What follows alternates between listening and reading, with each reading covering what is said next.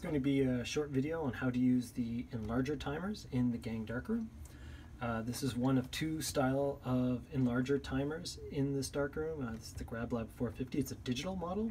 The other ones we have are analog, and I'll show you that in a different video. When you come into the space, if you have this timer at your station, you will turn it on by switching the switch here at the top. When you come in, it should be off. So you switch it on, it comes on, you know it's operating when the screen lights up and you get your numbers there. Across the top we have 5 buttons. These 3 buttons on the right hand side simply control the brightness of your screen. So right now it's on high and that's where it should be, but you could dim it down, and I guess you could also shut it off if you need to, but it should always be on high. When you come in and you turn it on, if you don't happen to see the numbers here, just double check that someone hasn't accidentally turned off the screen on you, and just turn it back to high. The other 2 buttons on the left hand side of the device is broken up into seconds and tenths of seconds. Right now we're set on tenths of seconds, and what that does is it places a decimal point between these 2 digits, and that corresponds to these 2 knobs. So the right hand knob now controls tenths of seconds, so that is set for half a second. The left-hand knob controls actual seconds, so the Enlarger right now is set up to turn on and expose for 3.5 seconds.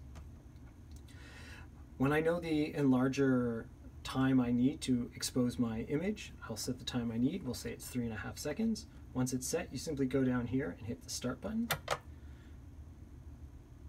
It turns the Enlarger on, the light comes on, and exposes for 3.5 seconds. If I switch this button now over to seconds, it removes the decimal point, and I've gone from 3.5 seconds down to 35 seconds. So if this is for if you need really long exposures. And I can go all the way up to 99 seconds for that exposure. I don't want to expose for that long because it'll make the video last forever. I'm going to change it back down to tenths of a second and change it back here to 3 seconds. On the bottom now, there's another set of 5 buttons. The 3 on the left control the metronome. It just says metro, and this simply sends out a beep as it counts down. And I'll just show you what it sounds like. It's pretty jarring and a little bit unnecessary, so as a rule we just keep that off. Again, these sometimes get turned on accidentally, but if they come on and it's beeping, you just have to click off and it will turn that off.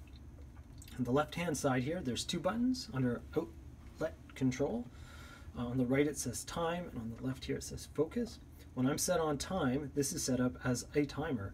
So right now there's no light on, but my timer is set for 3 seconds. If I shift this to focus, the light comes on and stays on constantly. You're going to use the focus function for when you're putting your negative in, when you're focusing your negative, and working on it that way. I'm going to turn it back to timer. I'm set for 3 seconds. If I happen to click it here to 30 seconds and say I hit this button, but I really just wanted to expose for 3 seconds, you don't have to wait for this timer to all go down. The start reset button also resets the timer. I just have to hit the button again and it stops, it cancels the timing, and the light goes off. That's pretty much all there is to this timer. It's very straightforward. When you're done working with it, all you have to do is turn it off, and it turns off the power to the whole Enlarger.